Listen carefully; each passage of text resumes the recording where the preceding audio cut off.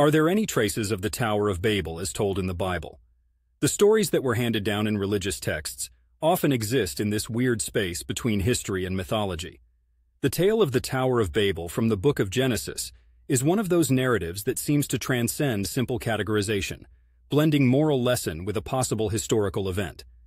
According to the Bible, the Tower of Babel was a structure built by the unified human race in the land of Shinar, likely corresponding to Mesopotamia, to reach the heavens.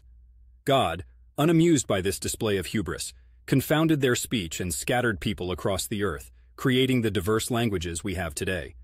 So what about actual physical evidence? Are there remains of such a tower? Well, not explicitly.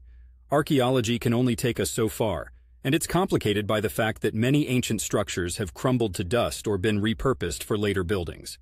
However, there is a historical precedent that could have inspired the story: ziggurats.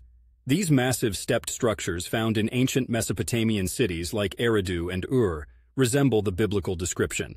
The most famous of these is the Great Ziggurat of Ur, near Nasiriyah, in present-day Iraq, a massive structure dedicated to the moon god Nana. Some scholars have proposed that the Tower of Babel story references a real ziggurat, possibly Etemenanke, a structure dedicated to Marduk in Babylon. This tower was actually rebuilt by Nebuchadnezzar II, making it one of the city's crowning glories. But whether this is the Tower of Babel is a leap of faith, pun intended. In Portland, like many cities, we look back and try to connect our present to the past. But thousands of years and layers of development make it hard to find physical traces.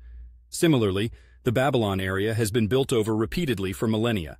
What remains of ancient Mesopotamia is buried under constant cycles of civilization. So, while the exact Tower of Babel probably doesn't have a neon sign on it saying, "I'm what you guys are looking for," we do have ruins that hint at the kind of monuments ancient people could build. That said, we might never truly know if the Tower of Babel was a single edifice, or just a timeless story pieced together from various historical fragments. Either way, its imprint on culture, language, and religious thought is unmistakable.